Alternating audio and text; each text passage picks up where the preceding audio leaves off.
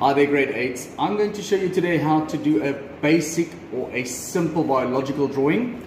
If you want to draw something like this, we have a lateral view that we're going to be focusing on. So that means it's going to be two-dimensional, this angle here.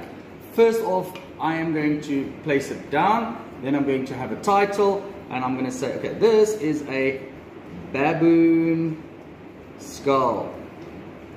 I'm going to underline the heading.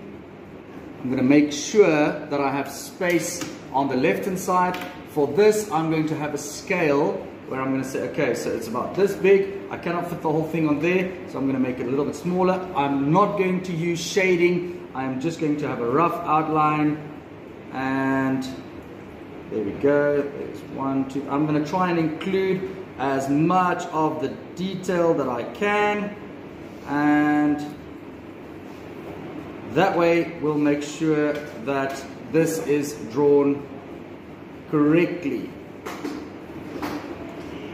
Just want to get the jawline and the amount of teeth, and the nasal cavity. Then, with regards to your labels, all of your labels are going to be on the right hand side. Make sure that you keep to that.